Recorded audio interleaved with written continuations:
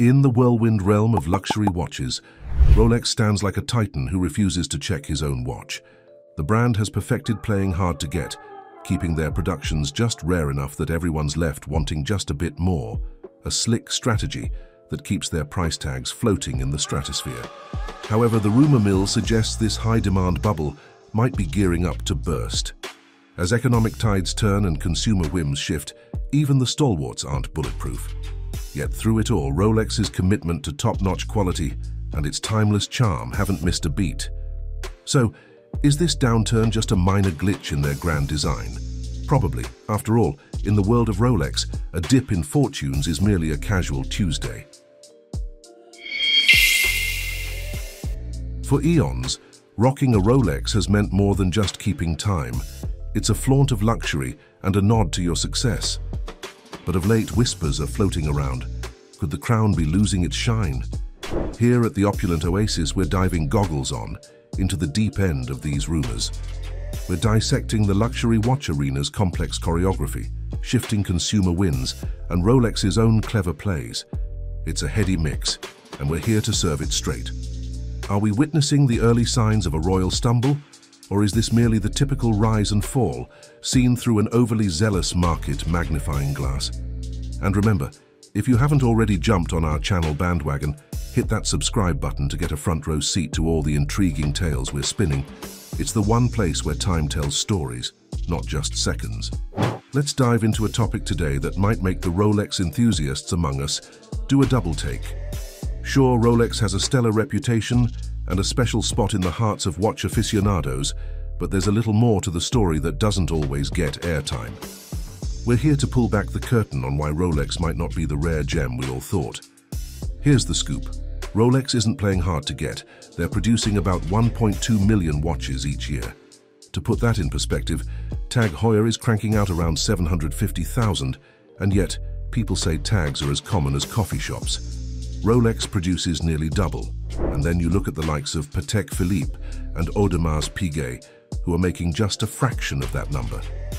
Yet Rolex has woven this narrative of hard to find that we've all kind of swallowed, hook, line, and sinker. Flashback to pre-pandemic times.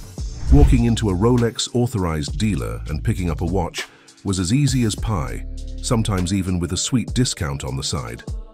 So what flipped the script? Cue the travel bans, stimulus checks, and a boom in luxury spending. This perfect storm, along with some crafty supply chain hiccups, sent prices for high-end tickers like Rolex through the roof. Enter the flippers, opportunists with an eye for profit who jumped on the bandwagon faster than you can say limited edition. As Rolex's star rose even higher, these market movers created a faux scarcity, tricking many into thinking these watches are as rare as a polite political debate. The reality? Rolex is pumping out watches faster than gossip spreads in a small town, yet here we are, still buying into the myth of the elusive Rolex. Before we continue, why not join the opulent Oasis family? Subscribe for exclusive insights. Let's get back to it. Let's get into something that often leaves a sour taste at Rolex stores. The customer service can really test your patience.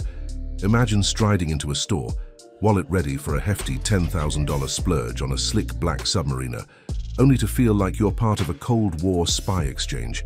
You'd think you were trying to crack into Fort Knox rather than join some mythical waitlist. It's not exactly the welcome you'd expect when you're ready to drop serious cash. You're there as a serious buyer, not a window shopper, yet sometimes it feels like you need to perform a secret handshake just to get a nod. Nobody should feel unwelcome when they're ready to invest in a passion, especially not true collectors who can spot a fake faster than a Rolex ticks. Now, about those designs, talk about déjà vu. The Submariner and GMT Master 2 are so similar they could be in a witness protection program, and the Day-Date, Datejust, and Skydweller, let's just say if they were in a lineup you'd have trouble telling them apart. They're classic, sure, but the excitement level, mild at best. It's reached a point where a new dial color sends us into a frenzy, like finding a new flavor of potato chip in a sea of salt and vinegar. When the biggest shakeup is what's behind the glass, maybe it's time for Rolex to spin the design wheel a little harder. Sure, a Rolex shines with an impeccable finish, no one's denying that, but there's more to the story than just surface sparkle. You won't find an open case back to gawk at the inner workings. and knowing all the polishing is machine-driven might deflate your balloon a bit. Peek around the watch aisle, and you'll notice brands like Omega, Breitling, and Tag Heuer dishing out the same shiny quality, often flaunting their mechanics under transparent backs, and not charging a small fortune for the privilege. Rolex, though, keeps it pretty vanilla.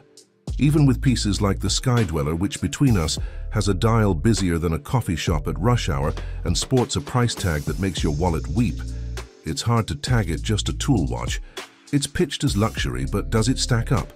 If what you're after is a true tool watch that delivers both in functionality and flair, consider a Hamilton, Sin, or Seiko, where the design speaks louder and the price whispers. And about that illustrious Rolex history, it's rich, all right, but it might be wearing a bit of a hero cape that's too large. They often get applause as the first to the dive watch, GMT and automatic movement party, but a quick history check tells a cheeky tale. The real first automatic movement was whipped up by a Swiss guy named Harwood back in 1923. Blancpain had already dived deep with their 50 fathoms by 1953, and they had a wristwatch with a date function dancing around way back in 1926, years before Rolex rolled out the Datejust. And that first GMT accolade, Glycine was rocking that in 1953 too. So while Rolex's past is indeed packed with tales, it seems they were more fashionably late to the innovation party than the pioneering hosts they claim to be. There's a bit of Rolex fatigue setting in among the watch crowd, and it's not hard to see why. When you can't swing a lanyard at a watch show without hitting a Datejust, Submariner, or a Batman, it kind of takes the shine off the exclusivity, doesn't it? Step into any watch gathering, and you might bump into a small army of Paul Newman Daytonas, the darling of collectors. But let's be real. How rare is something if it's as common at these events as free pens at a conference? Many Rolex wearers these days aren't necessarily enthusiasts, they're just caught up in the brand's allure. At this stage, Rolex feels more like a blockbuster brand than a bastion of fine watchmaking. You're shelling out a premium. Think double what you'd fork over for a Tudor, mostly to keep their execs in luxury and their ads on every billboard. While a little brand markup is standard, Rolex seems to have turned that knob all the way up to 11. For a lot, the real-life Rolex experience doesn't quite match the glamorous mythos they've spun. On the flip side, let's give credit where it's due. Rolex still rolls out the red carpet when it comes to quality and craftsmanship. Each piece is engineered with a precision that could give Swiss banks a run for their money. Their classics, like the Submariner and Daytona, aren't just watches.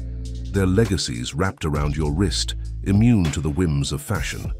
Rolex isn't just sitting pretty on their heritage either.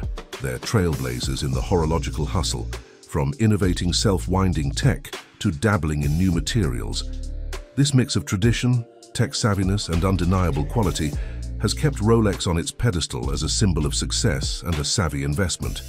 Still, the lingering question, are we paying for true craftsmanship or just for the privilege of sporting that crown logo? Either way, it's clear Rolex knows how to keep the clock ticking in their favor. Rocking a Rolex is less about counting the seconds and more about savoring the status it brings. It's not merely a tool to tell time, it's a ticket to the high rollers club of watch wearers. Wearing one is like holding a golden key. It opens doors to a world where every tick tocks with a touch of opulence. In the universe of upscale watches, Rolex reigns supreme with designs that are as bold as they are precise, creating timepieces that don't just pass the time, but seem to slow it down in the most stylish way possible. What do you think about the allure of a Rolex? If this chat has piqued your interest, sound off in the comments below. Hit that thumbs up if you enjoyed our dive into decadence, and don't forget to follow our channel for more Lux Talks. Thanks for hanging out with us at the Opulent Oasis. Stay tuned for more dazzling discussions in our upcoming videos.